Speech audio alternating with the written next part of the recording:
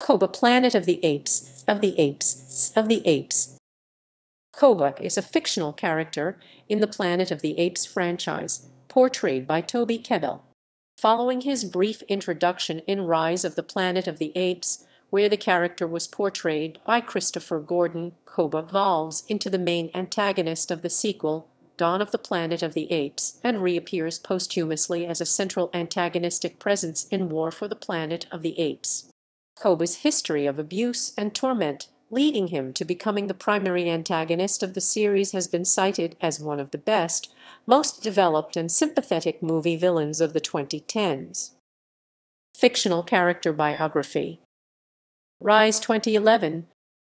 First appearing in Rise, Koba is a bonobo which led a life full of abuse and torment at the hands of humans.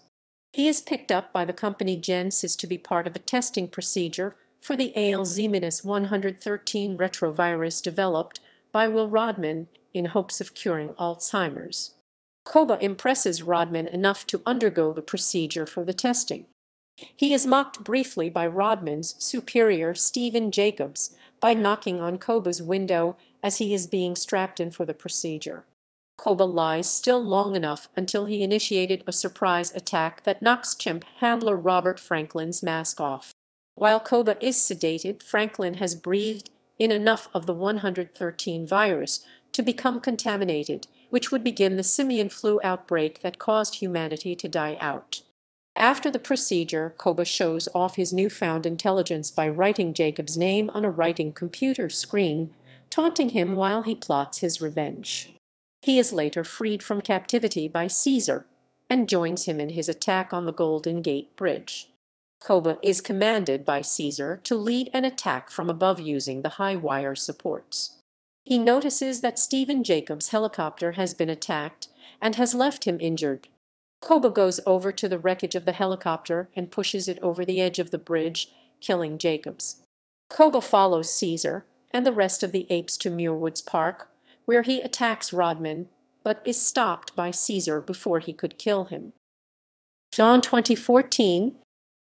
10 years later, at the start of Dawn, Caesar and Koba are building their own civilization as humanity dies out. Koba becomes something of a brother to Caesar and is idolized by Caesar's son Blue Eyes. Koba assists Caesar in saving Blue Eyes from a bear attack and tells Blue Eyes not to be ashamed of his new scars from the encounter, as they show that he is strong. The next day, Koba heard a gunshot ring throughout the forest and finds Rocket's son Ash has been wounded by a group of humans with loaded guns. Caesar scares the humans into retreating and orders Koba to follow them, where he finds a small civilization of humans that have survived the outbreak. Koba insists on eradicating the humans for what they did to Ash and comes into conflict with Rocket for this, which insists that what happened was simply an accident. Caesar and the apes march to the humans' settlement and claim that they do not want war and that the humans must stay out of the apes' territory. Malcolm, one of the co-founders of the humans' settlement, returns to the woods to make peace with Caesar in order to gain access to a hydroelectric generator at a dam in the apes' territory. Caesar allows the humans to work in the dam, granted they work unarmed, which infuriates Koba. Koba fears that if the humans get more power, they will become more dangerous, to which Caesar replies that once they finish their work they will leave. Angered, Koba points out all of his scars, referring to them as human work. Caesar stands above Koba, which ashamedly seeks forgiveness from his king and leaves. The next day, Koba sneaks off to San Francisco, claiming that he was off hunting. Koba observes that the humans have enough weaponry to wipe out the apes, and attempts to go and warn Caesar, but is caught by two human guards who threaten him. Koba plays dumb to catch them off guard and walks away. Koba returns to find that Caesar is at the dam with the humans. Koba arrives and attacks Malcolm's son, Alexander. Koba prepares to attack the boy again, but is interrupted by Morris. Koba shouts for Caesar to come out and confronts him about his tolerance of humans. Koba begins ranting that Caesar loves humans more than apes, and the two get into a fight where Caesar nearly beats Koba to death for his insolence. Caesar stops when he remembers his code that apes must not kill other apes and relents. Koba again begs for Caesar's forgiveness and secretly begins his plans to usurp him. Koba keeps the discovery of the guns a secret and warns Blue Eyes that he fears for Caesar's safety due to the humans remaining in the apes' territory. Koba returns to the armory and is caught by the same two humans again. Koba again plays dumb before stealing a M4 Aeon assault rifle from them. Koba treats the weapon like a toy to mess with the humans before executing them both. The power is restored and the humans celebrate with the apes.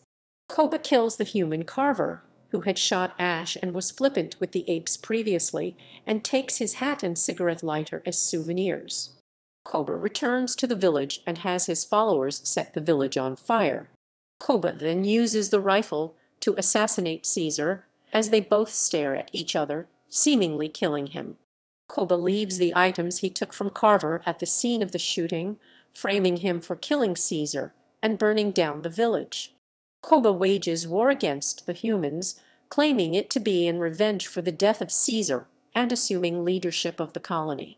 Koba charges into war with the rest of the male apes, killing many humans and leading to the deaths of many apes.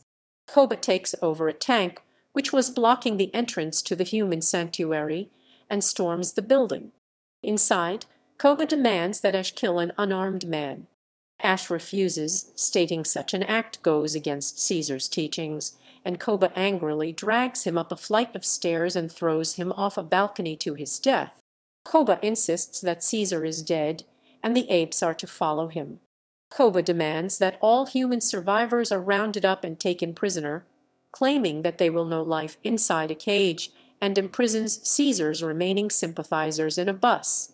Blue Eyes learns that Caesar is in fact alive and frees the humans and apes loyalists from captivity single-handedly. Caesar and Koba face off at the top of the high rise of the sanctuary. Koba taunts that the apes follow him now, and that he will win the war against the humans. Caesar claims that Koba was like a brother to him, while Koba retorts that Caesar is a brother to the humans, and that Koba will free apes from tyranny. Caesar retorts that Koba engaged this war due to selfish reasoning, and that he belongs in a cage.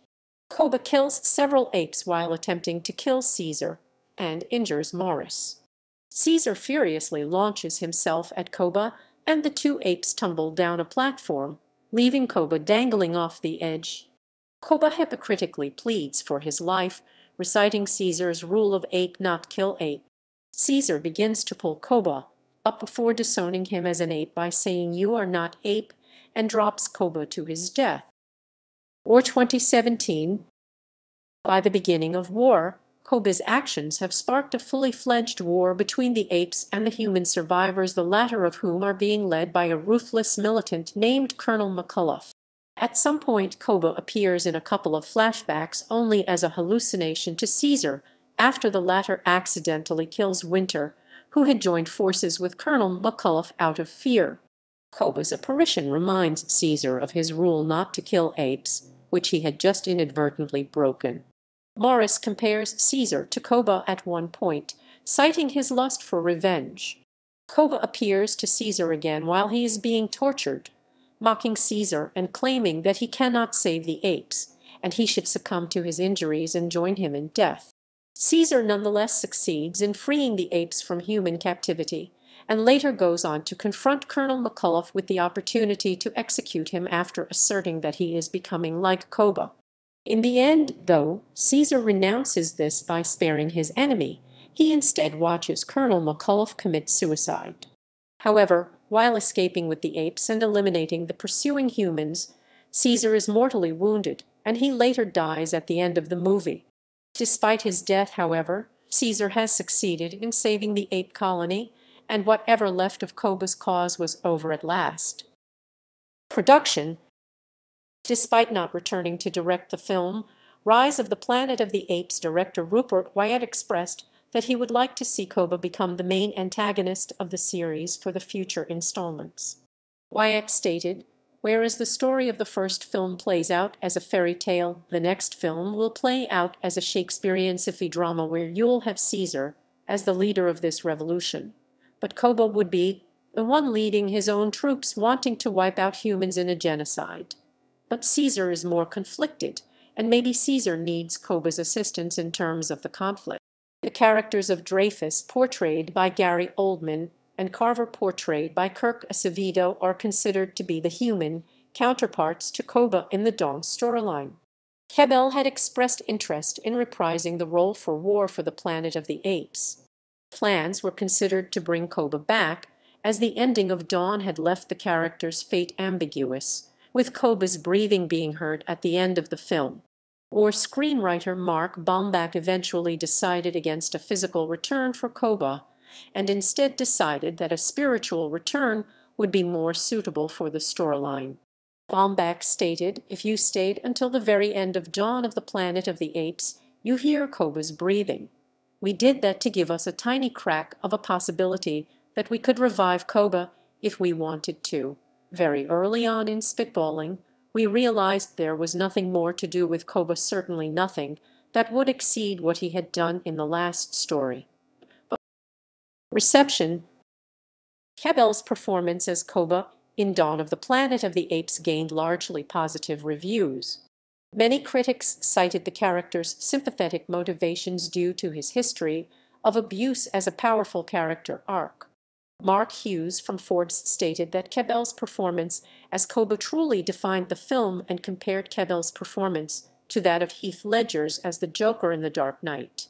Screen Rant ranked Koba as the second scariest science fiction monster of the 2010s, stating Toby Kebbell's performance as the evil ape arguably surpassed Serkis at times. Filled with unpredictability, Koba was the perfect foil to Caesar, who was defined by clear-headedness and a strong moral center. Koba has been seen as one of the best movie villains of the 2010s, as well as one of the best accomplishments in CGI and motion capture performances. Caesar is forced to take Koba's life at the end of the film, and thus breaking the rule of ape not kill ape, has been compared on many occasions to Batman being forced to kill Harvey Dent at the end of The Dark Knight, with the main protagonist being forced to break their fundamental moral code in order to restore peace. Koba has also been referred to on many occasions as being similar in nature to the relationship between the Joker and Batman, with the Joker often being referred to as the polar opposite of Batman, while also being his exact equal. Koba is seen as being Caesar's equal, while also being a dark reflection of everything Caesar stands for. Caesar stands for prosperity and forgiveness, where Koba stands for chaos and vengeance. Mark Hughes from Forbes made many comparisons between Dawn of the Planet of the Apes and The Dark Knight in his review of Dawn, in one instance stating, "In The Dark Knight, those voices willing to take a chance at being destroyed in order to refuse to act against the other side were able to ensure the survival of both ferries full of people trapped in the Joker's diabolical test."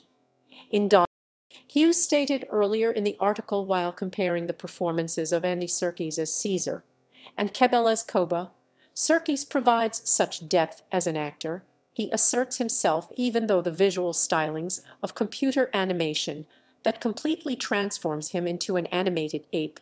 Here, he manages to rival his previous best performance as Gollum in references